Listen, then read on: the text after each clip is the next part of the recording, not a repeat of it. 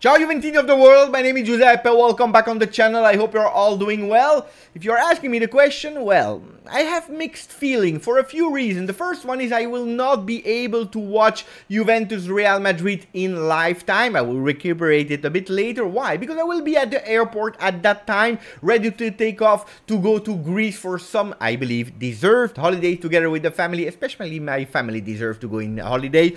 So I'm happy about that. Swimming pool, the sun, relax and so on and so on. On the other hand, I will not be able to watch the game. And also the Mercato is open because we have to be totally honest, at the moment the team is not complete. We are missing some key pieces and that's what we will speak about in the video about Mercato, a lot about Mercato, but also how Juventus is spending their last minutes, their last days in USA before coming back, because in 2 weeks Juve Sassuolo. Guys, I will continue to upload also video while I will be on holiday. That's something I was able to negotiate with my family. But I will not be always on time. I will not be able to break some news. So if you want to remain up to date with everything regarding Juve, especially in reading time, because I can guarantee you that while I will be away, a lot of things will happen. Download OneFootball. Guys, it is what it is. It is the best app to remain up to date about Juventus, Mercato, players, score. Also the other teams, if you are interested to know what the other teams are doing to reinforce them team, the link is into the description. You can also go with a QR code and expect OneFootball even more in August, September, October.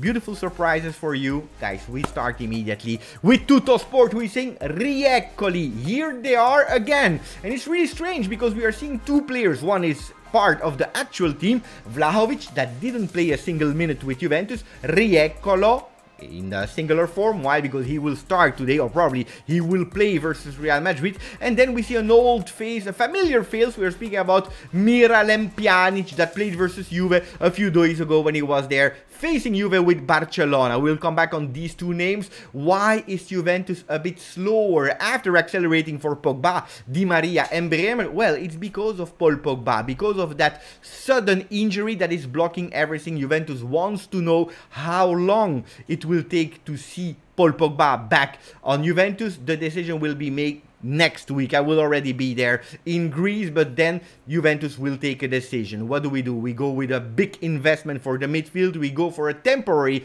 investment. Do we trust the midfield that we have already with the youngsters like Rovella, Fagioli, maybe the return of Miretti? Let's see, but that is why we are blocking. That means that from the moment that we know, we will accelerate all the names that you are seeing at the moment around Juventus that we will speak about after you putting a maximum of like. Hey guys, let's, for the last video in Belgium, put a maximum of like. After subscribing to the channel, we speak about all these names.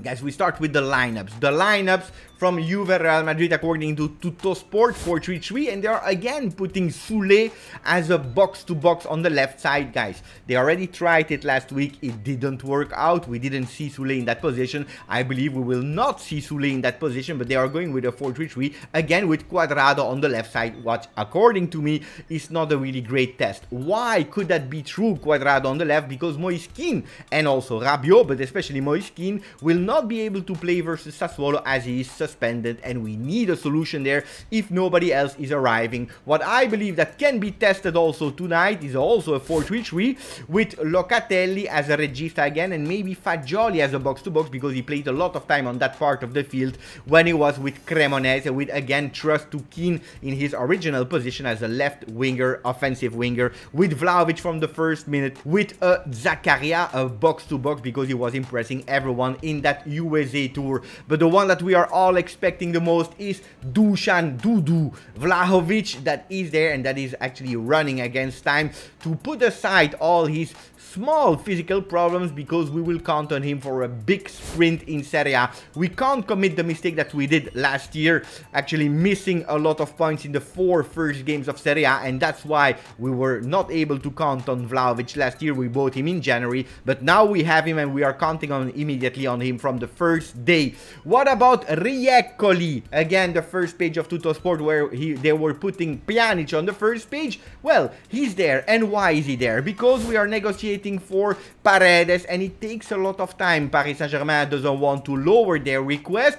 We are really doubtful. We are not 100% sure. Apparently, Allegri was not confident about Paredes to Juventus, so they had a talk. Miralem Pjanic and Allegri, when they were in USA, when they were playing against each other. We know that Miralem Pjanic has always been a favorite of Allegri. Can he come back? What are the possibilities to see Miralem back at Juventus? Well, Barcelona, after the mega transfer session that they are doing, they also need to sell. They are not sure about De Jong. They are thinking about Pjanic, that is finding a really great feeling with Xavi, but maybe he will be too much in the team that is counting so many players at the moment.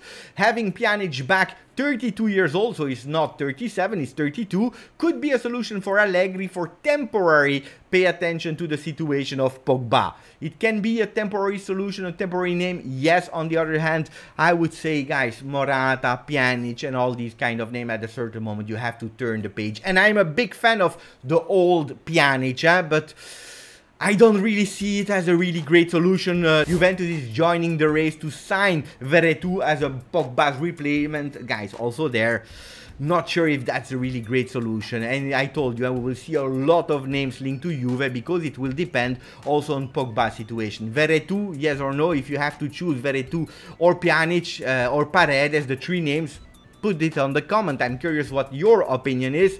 If you are speaking about the striker situation, a lot of names has been linked to Juve. The same as the midfielders, a lot of names. We have Memphis Depay, the one that is really advancing more and more. Memphis Depay to Juve from Barcelona could be the easiest target for Juventus. He has one more year of Barcelona, so it means that he will have to extend before going to Juventus on loan for one season, maybe with an option to buy for 20 million. Not really a lot of money for Memphis Depay, but the salary is quite high as well for the player from the Netherlands. Another name that is linked to Juventus, like Tuttosport was reporting, is Mertens, that officially said goodbye to Napoli, free agent at the moment. Next name is the one of Martial, and also there, guys, a lot of injuries, didn't perform at Sevilla when he was on loan. Also him, 30 million gross salary at Manchester United. He's depending on the situation of Cristiano Ronaldo.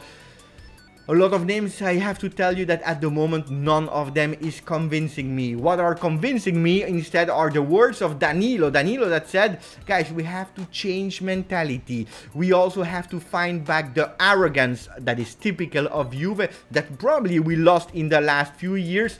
We have to find back that arrogance, that people are scaring us, that are fearing us, that when we are in the tunnel, they know that we are Juventus, and probably we have to be again arrogant. And these are beautiful words from Danilo that I really appreciated, and that's also maybe why we saw Giorgio Chiellini and Captain Del Piero yesterday in the training session of Juventus. They were there, interviewed by Enrico Zambruno on the Twitch channel of Juve. It was really beautiful. Beautiful to see a really great captain that yesterday spoke about a lot of players, saying that he was seeing in Chiesa and Vlahovic future great and present and future great talents of Juventus that understand what it is to suffer for the Bianconeri. Sure, beautiful words for Del Piero, that was of course speaking a lot well about Di Maria, saying that he has the class, he has a lot of personality. He said that it was a really beautiful addition for that Juventus team. And then we saw also some behind the scenes of yesterday in training session, free kick challenge between Di Maria and Del Piero. Look at Di Maria smiling before or after that free kick challenge. I don't know which was the winning team of yesterday after training session. We saw Vlahovic there, we saw a Matthias Soulé, we saw of course a Di Maria that is always there in the winning team. And then it's not over, because Juventus did a really great job with all their social network while they were in USA. YouTube, Twitter, Twitch, everywhere they were present, giving actually